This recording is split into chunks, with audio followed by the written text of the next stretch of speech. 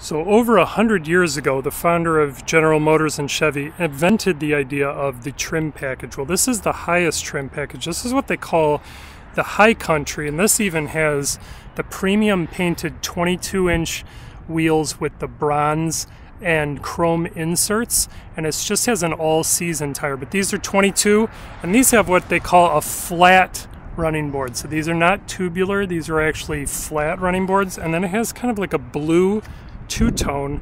And the big news is for the refresh model, they're using real wood grain interior. So the wood grain on the dashboard and the doors and everything, this is all real.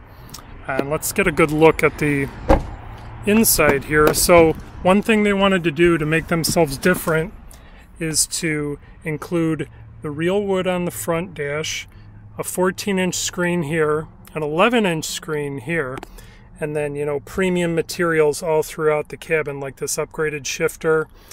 This has, you know, the blue seats. This has a wireless connectivity charging center console. It even has high country badging on the inside of the door here, which is really cool. And then you also get a Bose audio system. So this is really, you know, kind of the top of the line. You get high country, you know, splash guards to prevent your boots from scuffing up when you walk inside. So let's take a look at the driver's side. And this has the Dark Essentials package. So this has high country logos blacked out. It has the Chevrolet logo blacked out. It has the Silverado logo blacked out.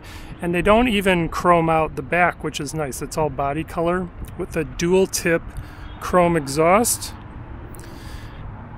And like I said, the extra charges on this one are the Dark Essentials package, the tonneau cover, which is $560, and look at that nice fit and finish on there. This has a Chevrolet logo in the middle, but I've never seen a factory tonneau cover on any Silverados.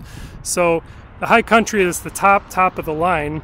And like I said, if you're going to spend this kind of money, like $70,000, I would recommend this over the ZR2. This is definitely more worth your money, and you're getting a lot more equipment for that. Here's another look at the high country badge here. And then one thing I really like is after you step into the truck with these nice extra thick flat running boards here, you also get the high country badge here. You get the high country badge here.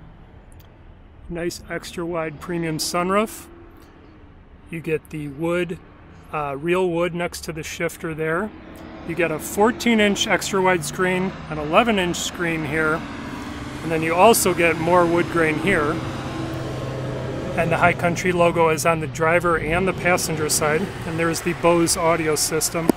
But like I said, if you really want a premium interior, I'm not sure if you could go much higher in a pickup truck. You can really see the blue now that the sun's coming out. That's a wireless charger there. Little chrome inserts on all the cup holders.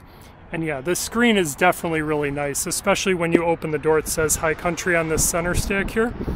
But like I said, this concludes the video series on the high country. But again, this has 22-inch wheels. It has a tonneau cover. It has flat premium running boards that are also chrome. And it has got the complete refresh redesign. So hope you're enjoying the videos.